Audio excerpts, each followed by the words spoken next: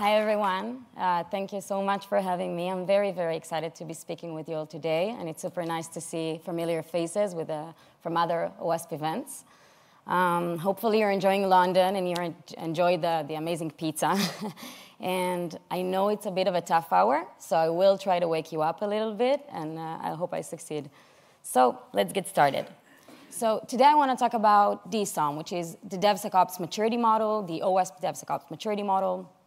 I will talk a little bit about maturity models, and then we will get into the actual practical details of DSOMM. But before we dive in, I know that some people might say, like, hey, this is not a representation of my company. But quite frankly, this is just me bringing forward a lot of the learnings that we've had at JIT when we implemented DSOMM in our dev organization, and I just want to bring forward those learning from our experience, and I'm very excited to share it with you all today. So before we actually dive in, I think that we need to do a quick introduction. So Sam did most of the introduction, but I will do a little bit more. So my name is Raz Probstein. I'm a solution engineer at JIT. I've actually started as a full-stack engineer, and I've been a full-stack engineer for many years. I joined JIT about a year ago, and after 8 months at this position, I've decided to shift things up, and I became a solution engineer. I'm studying for my bachelor's in biotechnology, and I'm a big foodie, so that's a bit about me. And I will tell you about JIT as well. JIT is an open DevSecOps orchestration platform. We're helping modern dev organizations own their application security without hurting their dev velocity. We're automating a lot of open source security tools, and that's a bit about us as well. So let's talk about DSOMM from theory to enforcement. So we are going to dive in a little bit to maturity models in general, because I think it's important for us to kind of set the baseline here of what a maturity model is. Then we will get into what DSOMM actually is, again, the DevSecOps maturity model. And we'll get to what, in my opinion, is the most interesting part of the talk, which is operationalizing DSOMM. A lot of these maturity models could be great in theory, but then we're left with the question, how do we implement it? And of course, we're going to talk about how to automate everything using open source tools. So what images come to mind when speaking of security maturity models? Don't worry. I won't put anybody on the spot here, but I think we can all agree that it does not sound like the most interesting thing in the world. But hold on. When implemented correctly, maturity models could bring a lot of value and a significant value to our organization. It could really help you make a difference in your organization, whether you're a CISO, a team lead, a developer. It doesn't matter. This could help you make an impact. And now I'm going to talk a little bit about those reasons and the values, just to cover that as well. So the first value is translation to leadership. It's very common for technical personas to have a hard time speaking and explaining to non-technical leadership persona. Because, nerd to nerd, we're fine, we understand each other, we speak the same language, but we need to be able to explain things to non-technical leadership personas. Maturity models could really help you do that, right? Because you're using metrics, you're using numbers, which are those maturity levels that we're going to talk about soon. And we can really come forward and say, like, hey, we're at this level, let's say level 1, and we want to get to level 2 and 3, and this is what we need to do, and this is the benefit of doing this. It's basically just finding a shared language. Current state analysis. We spend a lot of time and money bringing in consultants and doing internal analysis. And using maturity models, you can do it. You can do the analysis, and you can see where you are from a security perspective, all in the same swoop. Gap prioritization. This is not rocket science, right? You just need to identify your gaps and give them priorities. Current state analysis and gap prioritization really help put everything into context, which again is really helpful for the translation to leadership. Tools and automation. We have to automate. If a process is not automated, it's not going to last, it's going to die. And maturity models can show us, like, current state, we're doing okay. But this is a manual process, and this is what it's going to take to automate it. Resources needs. This is really important. Like, we're doing this right now at this level, but we want to be here. Now, these are the skill sets that we need, and these are the resources that we need to get there. This, again, all helps with the translation to leadership. And last, but definitely not least, it's probably the most important one, this is risk exposure. We need to understand where the risks are, and we need to understand the level of those risks. So, hopefully this is making more sense now, and you kind of got with me on the theme, like maturity models are not that bad. It could actually bring us a lot of value. Now let's talk about the leading maturity models out there. The first one is NIST. I'm sure many of you are familiar with it. NIST is quick to say, like, we're not a maturity model, but it sure looks like one and acts like one in terms of the different levels that we see. They have some great publications out there. Feel free to check it out and see if you can utilize them in order to see where you are from a security perspective. Next, we have CMI. Now, this is really levels, right? We see level 1 through 5, but we do need to put some effort here in translating this, because you see initial. What does initial mean to me, and how can I connect this to how my organization is doing and operating? Now, it's good on the levels, but it's tough on the translation for CMI. Next, we have SCA, Cloud Security Alliance. This is a bit similar. We do love the fact that they've translated those steps, the level 1 through 5, to fit the specific areas of cloud security. But still, it's a bit more broad than what we want, and it doesn't really get into the DevOps and the DevSecOps perspective.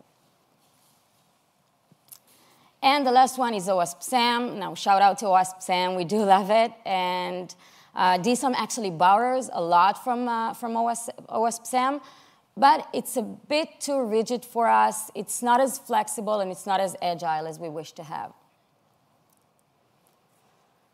All right. So why do we like DSOMM at JIT? We utilized DSOMM and integrated it into our development organization.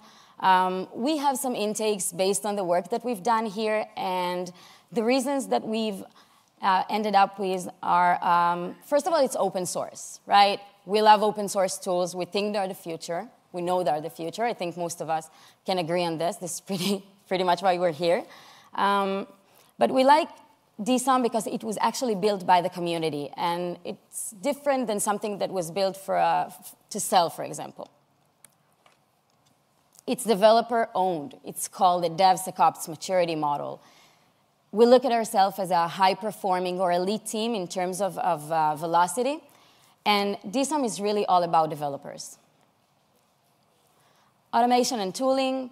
There is integration from DSOMM into different open source tools, which is very helpful for us. It helps us identify the areas that we need and we want to automate, and we can see it more clearly across our life cycle. And the last one, stakeholders' value. DSOMM brings value to our developer, it brings value to our team leads, and it brings value to our leadership. Again, the translation to leadership, this is super important for us. A bit about DSOMM. DSOMM was built by a very nice guy called Timo Pegel. You can see him here. It was built in 2017. It's really focused on security and DevOps strategies. It's based on the need for security prioritization for developers. Timo built DSOMM with a simple realization of, I don't have any way to rate how my organization is doing from a DevSecOps perspective. The project is posted on the OWASP page. You can scan this QR. It will take you straight there, and it will show you the link to the GitHub repo as well. This is a view of DSOMM. You see that it's kind of a bullseye shape. Now, this shape, along with the circular pattern, this is how DSOMM measures maturity. And you can see right away the difference from the waterfall CMI that we've seen in the beginning. And all of the layers here are specific to software development. Each of those layers are built by dimensions and subdimensions. The dimensions are build and deployment. We have culture and organization, implementation, information gathering, and test and verification.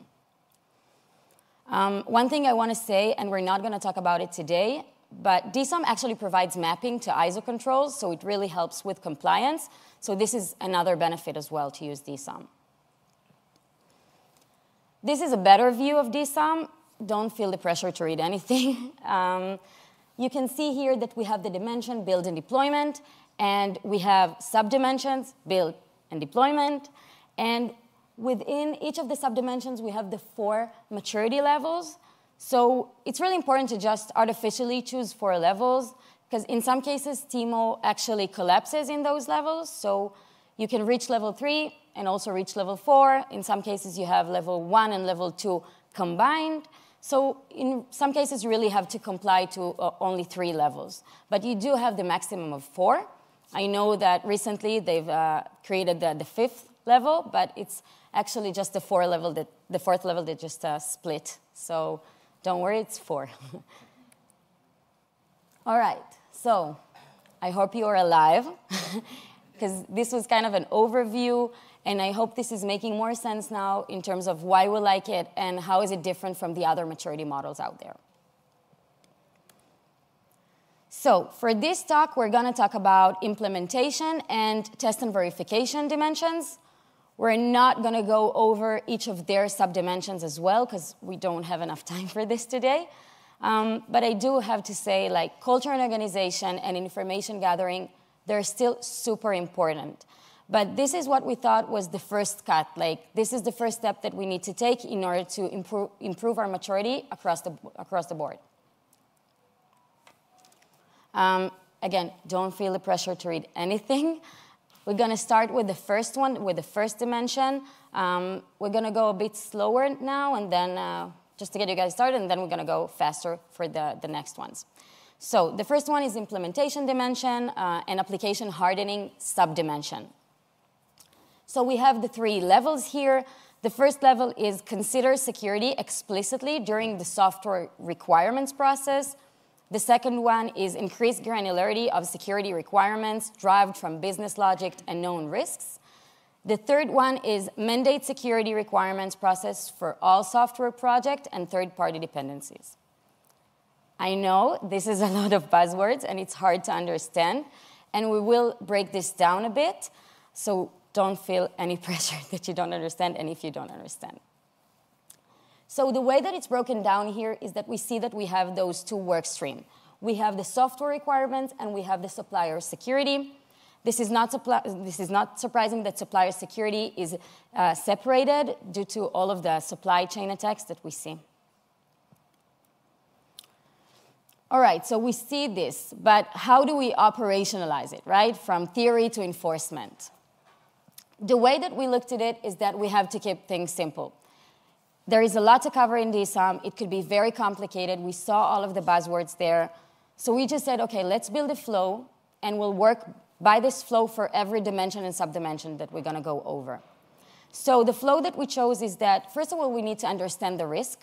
Then we need to map the security requirements, which are what are the action items that we need to take. Then we need to understand what tools we want to automate, and then we need to test it. So looking at maturity level 1 from a software perspective, high-level application security objectives are mapped to functional requirements. The objectives is that we want to prevent stealing of any code and data from our application.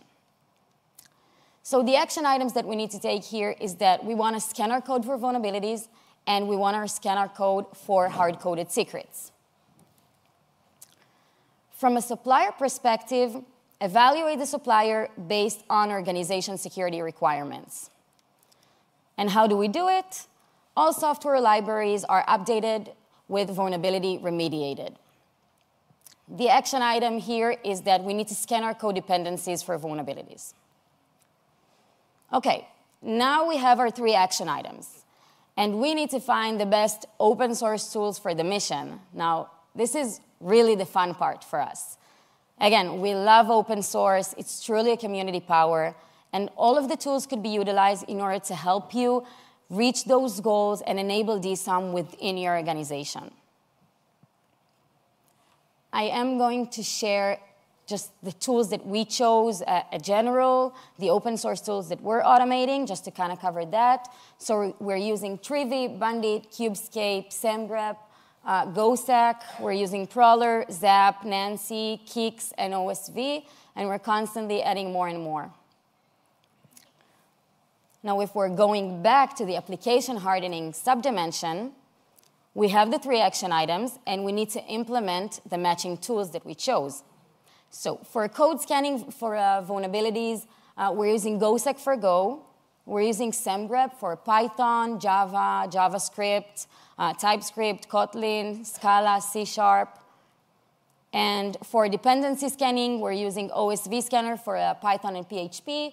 We're using Nancy for Go, and we're using NPM audit for JavaScript, TypeScript, Node.js, basically everything that is JavaScript-based.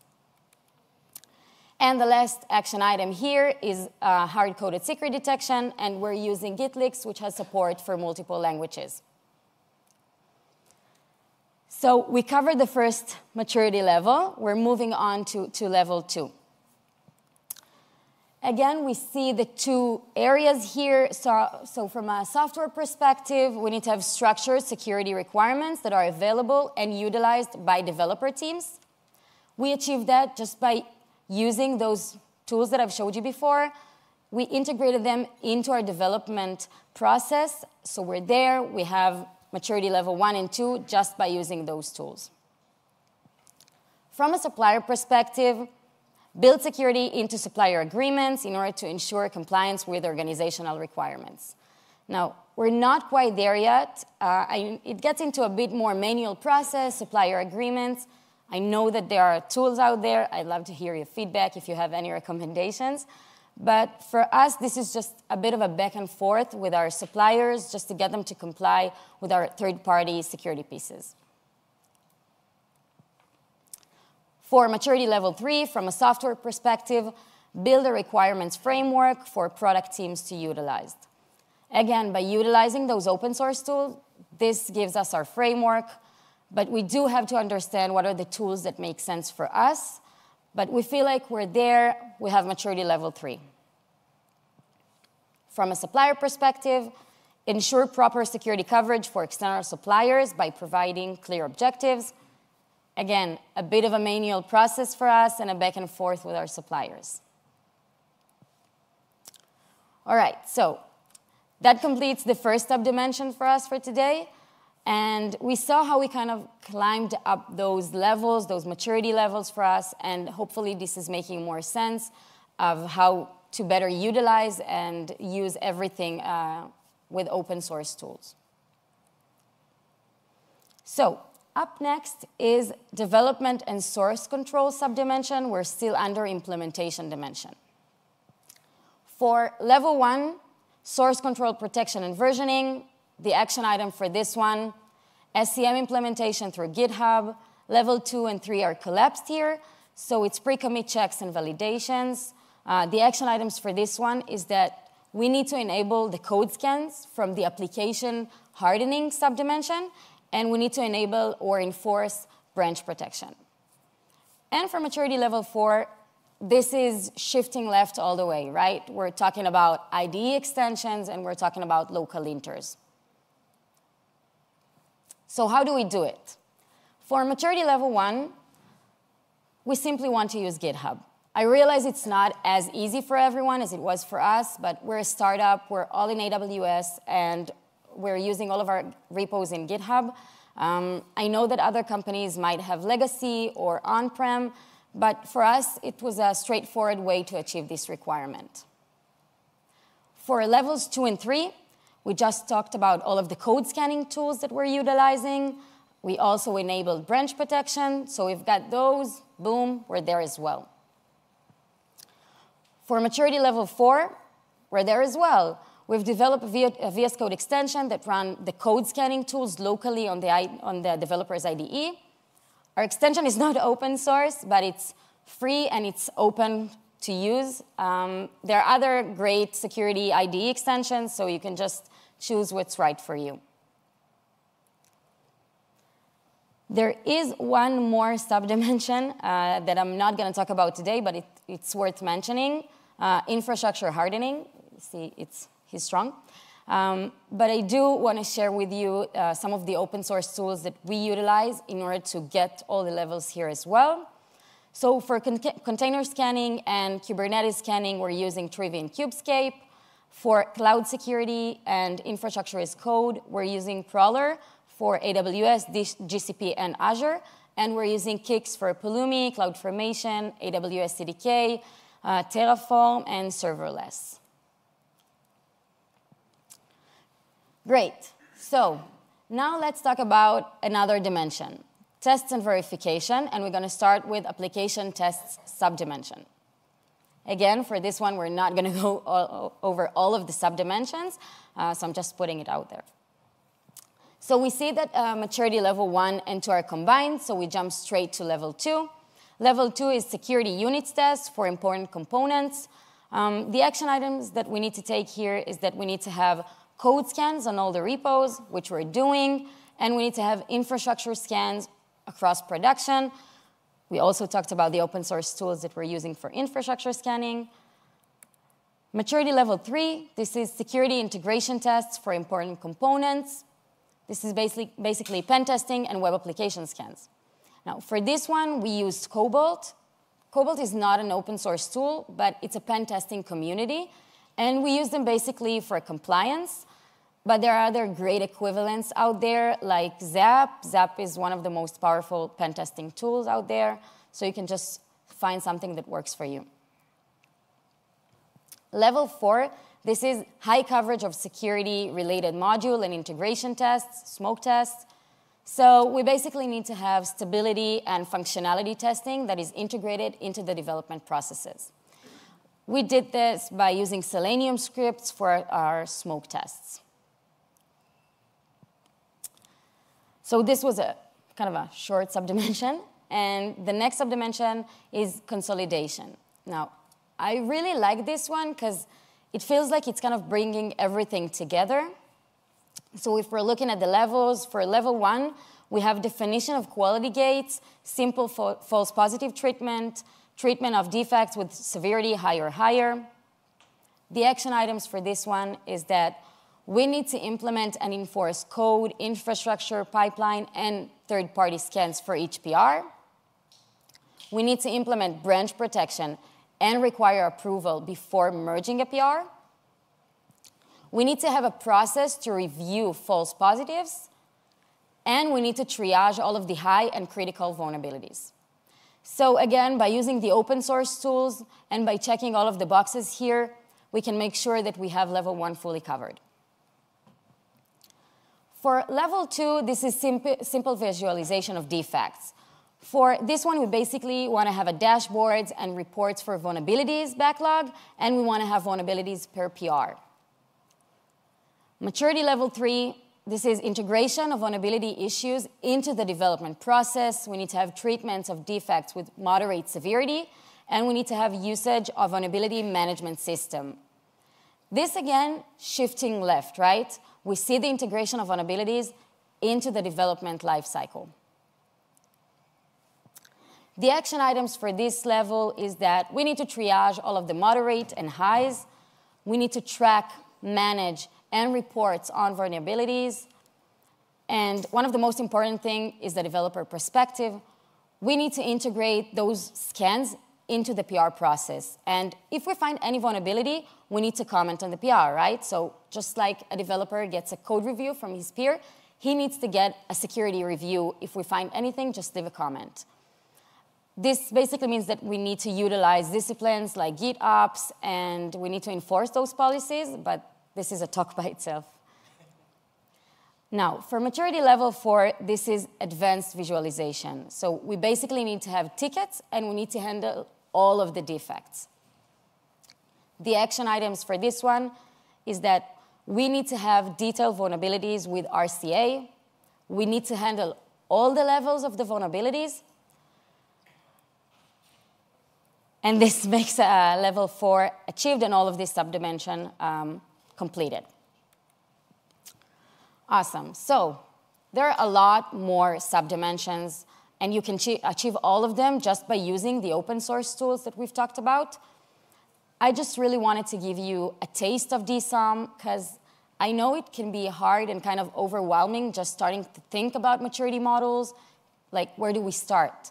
But I believe that utilizing open source tool, this is a great way to start. You can easily see how you can achieve this different level for DSOMM just by using the tools.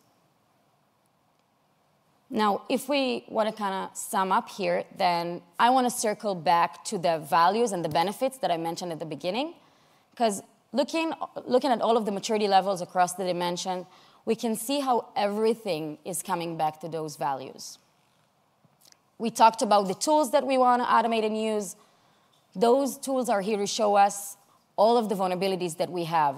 This connects to risk exposure because we know where the risks are and we know the levels of them.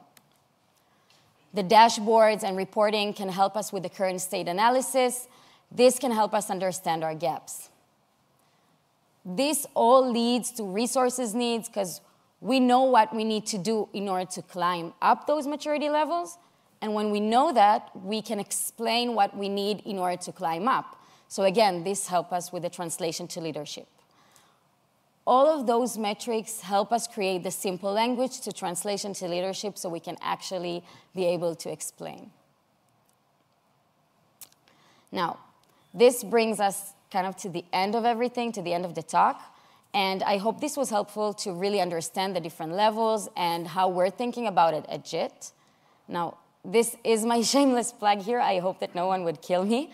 But I just wanted to share JIT as an example of how we implemented the stuff, how we implemented DSOMM in our dev organization.